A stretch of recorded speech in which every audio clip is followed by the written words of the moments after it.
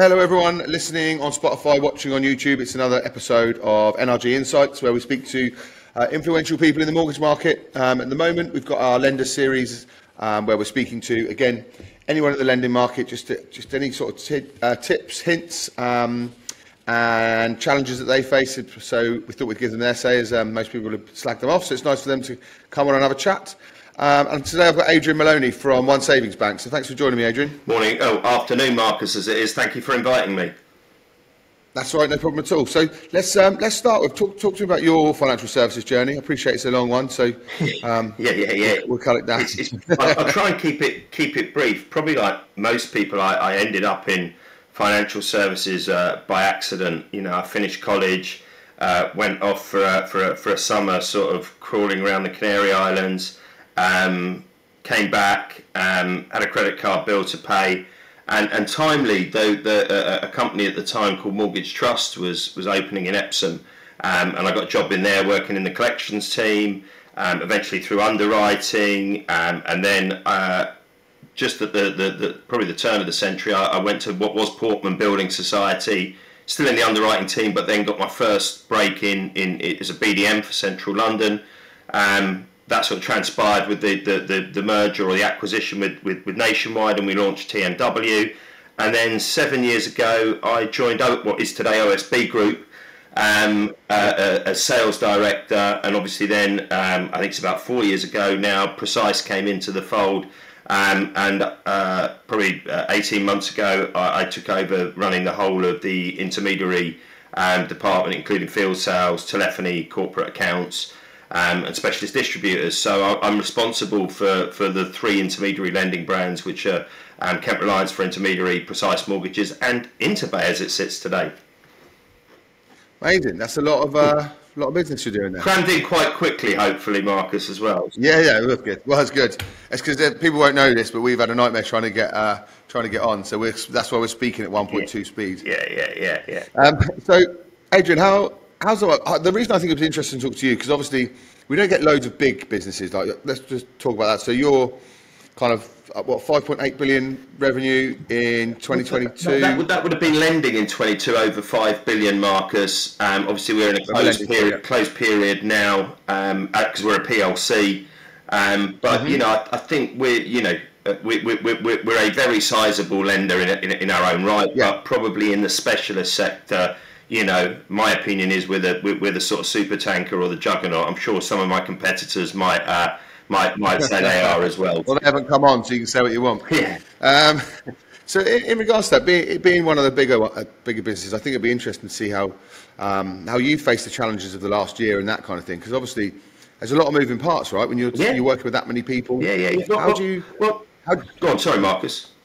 No, I was going to say, how do you maintain the status quo for a tricky period when there's so many people to deal with and such? You know, it's just business on a large scale, isn't it? Yeah, I guess having a family of brands help, because they do complement each other. They cross over in some markets. I.e., all three brands do an element of buy to let, but they're kind of targeted at different customers. And it's about, you know, in a changing market, keeping those brands relevant in different sectors as well. So, you know, you see Precise Mortgages it has a really good reputation in residential lending as well as buy to let. But, you know, for those, I guess, people with credit blips, which we've seen more of in a cost of living crisis, you know, Kent Reliance, for intermediaries, the amount of repeat borrowers that we have in there in investor world is phenomenal, probably more than most of the other lenders. You know, they come back to us time and time again because of that personal approach with a skilled sales team. So underwriters. So I mean, how do you keep that personal approach when it's a monster now, isn't it? Like, how does it? So 2 years ago, was it 2 years ago? I probably had some black hair left at then. As we came out of COVID, we ran the sales team separately. So we had a Precise sales team, a Kent Reliance sales team, and the Interbay sales team as it was then. You know, we sat back and reflected, and Simon Cockrell, who works with me and him, put together a sort of motion to dual brand those sales teams, to open more doors. So there was an element of efficiency, but an element of growing expertise, because instead of having 7 people, for example, selling Precise in the field and 7 selling Kent, we were able to go 14 selling both, I think it was, on the day. And then we built the telephony piece, which meant we had a much wider reach, and we're able to get a much wider message about what we did in each brand. So, you know, part of the aim with that would be if you went in with your Precise head on and the rate was slightly cheaper, but you needed the flexibility of Kent, you weren't saying, ring my friend Marcus. In between that time, your friend Adrian came in from another lender and grabbed that business. So it was building that expertise over the sales team, but also, you know, they are different in that you can shape a case in the Kent brand. You've got a bit more flexibility. It's not as machine led, but also, you know, we evolved it. We launched a high net worth team which deals with our borrowers that have over 5 million out with the business. You know, I go and see borrowers of that size with the brokers so that they've got a relationship with people inside of the bank, and I don't think anyone else in the specialist lending space does that. So it's, you know, how do you make yourself different? How do you, you know, I always sort of, people say to me, you know, what are you doing this year? I said, I want to do what we did well last year, but better again. And, you know, that drives me, you know, the experience, you know, people having the experience, wanting to come back and deal with you again, and knowing key people in our business. So on that subject about being better, how is it is it just a marginal gains thing for you across the board, or do you look at something specific and go, we're going to be you know, we were talking about playing football before this, and, you know, I'm probably like you, you know, I used to play with a team of 11 bad losers, so, you know, wanting to win all the time is you know, it kind of focuses my mind. And, you know, I looked at the market last year, and we went, actually, retention business is going to be big. PTs, keeping your clients, you know, not letting your competitors come and grab them. So how do we do that? So, you know, we got on the front foot with working with brokers to say, you know, you've got this sort of stuff coming up. You know, this is our retention range, making them more aware. And this is what we do across our 3 brands. We have an offering for them, and that was a big part last year. And I think we'll grow on that again this year, because, you know, I still see retention, you know, even in probably hopefully a better rate environment, being an important part of every lender that offers that. It's business, and, you know, we get feedback from brokers about those lenders that don't offer that, and how painful it's been for clients in a difficult, rapidly rising interest rate environment. And they go, actually, we're going to come to you, Adrian, or, you know, one of your brands, because we know at the end of that period you're going to offer them something that is a comparable rate. So, yeah, that'll be a big focus for us this year. But also, you know, we've got our commercial brand in Interbay, and we do bridging in Precise. That's a sort of, we call them the specialist finance team. Those brands have proved popular over the last 12 months. How can we do more of that and get those brands front and centre again of the broker's mind in the product sets they play? So do you do that as, like, you treat them as 3 separate businesses? Like, how would you get into it? We've got 3 separate brands. So, you know, in long-term lending, buy-to-let and residential, and we have a sales force that sells Precise and Kent. And then we strangely enough, you said about being nimble and moving. Last year, the sales force in specialist finance, they both went out and they did Interbay commercial and Precise bridging. This year, we've separated that slightly. We've got 3 bridging specialists, actually. Simon Ward, who hopefully many of the listeners will know, he went away and decided OSB was so good he wanted to come back. He's come back to join that team, because we recognise in that market you want, you know, subject matter experts who really know it inside and out, and, you know, the distribution is slightly different, making sure they're in and front and centre of that. So, yeah, you know, I said, how do you stay relevant? How do you stay nimble? You've always got to look at what you're doing. You know, obviously, if it's working, you don't need to fix it. But if you can make it better, why not tweak it? And how easy is it for you to pivot? I know we just said then about being nimble, because it's tough, right? Your big businesses are harder to move. You know, it's the speedboat and the ferry thing, isn't it? So when the market gets tougher, is it because you're working in sort of small teams within it? Is it slightly easier to pivot than, say, if you were a you know, it's very different to 8 years ago when I started here, but it's a much bigger business. You know, I think there's over 1,500 people employed in the UK in the sites, and obviously we've got the business in India, OSBI. You know, but we have a very strong exco team that kind of know us SMEs, the senior managers in the team. I think as a team, my boss is John Hall. He's the MD of Lending and Savings. I report directly into him. I work very closely with my oppo in product and proposition. We have a great working relationship. We worked together for 4 years. Our group director of underwriting, Dawn Murphin, we worked together 20 years ago, so we understand how each other works. So, whilst it's a bigger business, we work really closely together, and I think that's what's made OSB so successful, even as it's grown. Yeah, and obviously it's massively different. So, were they lending 8 times more than when you joined? I think from memory it was 700 or 800 million. Obviously, within that time we've merged. I've just done that quick maths in my head, so that's probably yeah. You've done well. Your maths is better than mine. And then obviously, we lent what we lent in the last figures that were in the public domain. Yeah. But it has grown massively. And it's testament that I don't think we've lost sight of our relationship with brokers or our relationship with our borrowers over that period, and I like to think, I think we've had a lot of recognition in awards and not just awards, but in broker recognition that they actually value what we do and they see us as a key lending partner. So in that growth, what are the challenges from going from that? Yeah, getting 8 times bigger. What kind of challenges did you see over those years? So one big bit is a merger. When Charter Court and One Savings Bank merged and obviously became OSB Group, and that was the Precise brand coming along with Kent and Interbay. You bring two businesses together, so culturally they were very similar. Good fit in terms of the brands out there. You got two of everything when that happens, right? Yeah. That's the nature of the beast. More is merry. You had two sales team. We had to bring them together, and actually dual branding them culturally was brilliant because you never had a sort of I'm part of Precise, I'm part of Kent. The minute you dual branded them, they go, we're part of OSB, and it made a wider, bigger team.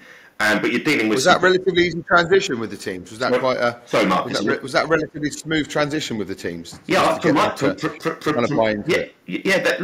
they all sort of knew each other, and I guess at one point were competitors. And over a period of time, we refreshed the management team that ultimately now reports into me. And that management team I've worked with for a very long time, and I trust, have massive faith in them. I believe in them. I think they're second to none, and we work really, really well together. And that really helped with the bringing together of the sales team. Now no one even remembers them as separate entities internally. It's all about tomorrow and going on. But with that, a merger came the bits of how do you define the brands. So I actually find these things sad that I am fun because I think it's an ongoing project. And how do you develop and evolve them over time and continue to develop and evolve them over time so that they complement each other? And I think we're 3 or 4 years into that now. I think we've done a pretty good job of it. Yeah. And where do you see it? Where do you see the market going this year? I know we've it's tough last year, right? No one can say they smashed it out of the park, but at the same time it was an interesting one. Where do you see it going? Competitive. So I think you're already seeing that. The high street have already reduced rates in the sort of prime residential space. Last 2 weeks have been crazy, haven't they? Yeah. But well, look, to get a slight plug in, we've just reduced all our rates on Kent and Precise today, which is timely, and we launched our commercial stuff and retention a week ago. I think the bits I've learned in the last 18 months in particular is expect the unexpected. who'd have thought a mini budget would have sparked what it did, and who'd have thought last April we would have seen base rate rise as quickly as it did. But I think we're at the peak of the rates now, so I think rates come down. That makes for a more functioning market. They both said fingers crossed. I think that's the bulk of mortgages are now done through the intermediary channel. So it's good for brokers. Clients need advice. They have options of whether it's product transfers, remo, and obviously purchase market. So I think this market this year, whilst there'll be a lot of competition, will be better than it was last year for a number of reasons. As I said, with rates coming down are automatically a kind of good sign to get the market functioning and volume and transactions and people making decisions. So I think we'll have a good run at it. I think we'll have a good run at it because everyone says, I think, I can't remember what it was. Michael Allison saying at Roma, he said, there will be a bump in the road again. So and I said, what about just a good year's run? I've been in this market 25 years. I think probably 24 of them I've seen bumps in the road. And that's what makes it interesting. That's why brokers or the intermediary add value to their clients. That's why lenders like us prosper, because we're able to adapt and support people during that was kind of the conversation we had. That was the kind of the conversation we had in that if you're really good at what you do, a tight market gets rid of a bit of driftwood. With the greatest respect, you know what I mean? It does. You don't lose the top 20% of your team, do you? Yeah. And it also sharpens up our tools for when the market gets better. So if you're okay, like when the market's easy, it's easy for everyone, right? Yeah. So everyone, it's hard to grab a market share when the market's going like that because everyone's doing it. Everyone's just doing it. But actually, this was a challenging time, but a time for everyone to kind of dig in and get a bigger piece of the pie, right? Yeah, look, there'll always be winners and losers. It's a bit like football, isn't it? As we talked about earlier, you want to be in the winning camp, and certainly that's where we want to be. So I think we're well established, we're sizable, we're scalable, and most of all, I think we've got fantastic people that work here that are out in the field supporting the brokers that we deal with the corporate accounts that we deal with. And equally as important, we've got a great back office team, the heroes sort of behind the scenes that underwrite the deals. And the guys we've got in our proposition team, they're always looking at gaps in the market or how do we do what we're doing better, which is I think what I sort of started off alluding to earlier on. Yeah. And that'll probably be the title of the podcast: how we do what we did but better, because that's essentially business, right? Yeah, just getting a little bit better every year. That's exactly. So touching on that, the size of it, and like you say, your people are really important and that kind of thing, which is the same for every business. Right? Your people are the most important thing. It's like I'm working in recruitment. You never test. But it genuinely is. How did you get over having to, because not everyone's been in the market as long as you have and I have, and when like these things will pass, like you said, every year there's a bump. How do you explain that to maybe a younger generation or like a sales team where they've had it relatively easy, I would say, for the last few years? How do you do that kind of reassurance piece and everyone in it together? That's a really good question, because first of all, if I think back to COVID, you're immediately taking a bunch of people off the road. Natural people that go out, they're used to socialising, they're used to meeting people, and you're going to sit down behind a desk. They go, for how long? I don't know. 3 months, it could have been whatever. But what we did, I think we did really well, was we kept engaging with them. We had regular, I think every business did it, regular catch-ups. Everyone adapted to using this form of virtual technology, but we were able to get our guys back on the road earlier than probably others. We took a pragmatic approach within the rules that we were allowed to work within, but we also gave them reassurance. As a business, we got back to normal pretty quickly, because once the valuations were, surveyors could go out. It was business as usual, but we were behind a screen until the rules relaxed and we came out of that. And actually, as we came out of the mini budget, we had a good strong pipeline. We were still lending. Yep. Others had sort of curtailed back. We had access to retail funding, which other specialist lenders didn't. So most of the people that work for me, that what I say to them is, look, in difficult times, if you're sat on choppy waters in the sea, you don't want to be on a little rowing boat. You want to be on that big super tanker that can withstand wind. Yeah. And I think they see that this business, albeit in specialist lending, which is what we do, is a big boat now, and it's pretty safe on there to ride through choppy waters. Nice analogy. I love a good analogy. I probably heard it of someone else, to be fair. So, but used it. Yeah, I feel that. Well, I've already used the ferry and the speedboat today for the big one. So jumping on the boat analogy, you've got to jump on another one.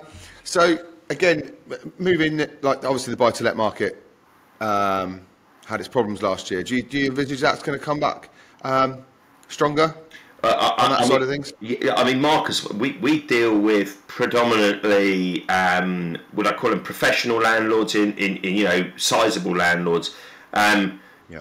They treat this, the vast majority of them, as a full-time business. We had great demand for our products last year, as we always do. There's still deals to be had, right? If you could get access to money, there's still deals. I was out on Wednesday before we record this, whenever it goes live, with 5 of our largest investor clients, just talking about the market, what their plans are for the year. They were all pretty optimistic, upbeat. They haven't stopped buying, they haven't stopped investing in their rental businesses. They see rents really remaining strong and growing. So look, couple that with rates are coming down in buy-to-let. We've seen it, as you said, in the first 2 weeks. Yeah. I think this is a good year for so go back on the track. This is a good year for those winners in buy-to-let. We talk winners, losers, and driftwood. This is a good year for those winners, and buy-to-let's been stress tested through a couple of economic cycles now. So it's a key part of UK housing that can ride the storms. Oh, nice. Yeah. So I mean, and are you noticing that? I know you said like you're big investors. You notice that it's the confidence thing, right? It's not like money's not going to change that much rate-wise, is it? But it's more of the confidence in the market. This is what money costs. Yeah, and you've seen some products evolve in terms of yes, fees have gone up, but rates have come down. Investors seem to like that because it helps with the yield. It helps with getting the loan sizes that they want. So the lending market has adapted and looked at other things that have supported the investors' needs. And as I said, with slightly cheaper rates right the way across the mortgage sector, whether that's prime residential, first-time buyers, buy-to-let, that makes a much more functioning market probably in 24 than we saw in 23. Good. So let's go back to the big machine thing, because I think that's the most interesting thing. Obviously, with underwriting it, and obviously with smaller businesses, it's maybe a little bit more taking a view on stuff. Obviously, as you grow, I'm not sure you can do it. Your underwriting decisions aren't computer-based, right? You've still got underwriters that have to think of everything. So the question is, do you think, with all the technology we're getting at the moment, that on the specialist lending side, you will ever be fully kind of AI-driven decision-making from a computer? Can you see that in our lifetime? So fully computerized, I hope not, because I like the human intervention. I like all our underwriters that work for us, and if they listen to this, hopefully they'll think, hopefully not. No, I can't see it personally because of the emotional decision, or the variables that are human. I think you will see an element of, and I think you're already starting to see it, of technology taking some of the heavy lifting out of the process. Yeah. And that should be the case. I don't think we've seen systems in mortgage lending develop that much at the same ratio that we've seen in other sectors, for example. Yeah. So I think that will improve, and it's in the public domain. We're working with a firm called Encino on our new lending platform, and we intend to make improvements that we haven't got on our existing platform as part of that journey. But but that's to add value, right, rather than replace. There are deals where actually the investor, the customer, they like speaking to that underwriter. They like having a relationship with the underwriter as well as the broker. We interview our clients. We meet. As I said, we meet with them, and that's not just about hitting the button on the machine. That's about knowing what their assets are like and what their business models are. So I hope not. But I do think you'll see systems improve the journey, and actually improve the journey for the underwriter, because sometimes systems in the back are quite cumbersome. There's quite heavy. We can make that bit a bit easier for them to help them make their decision. Then I think that's a massive plus.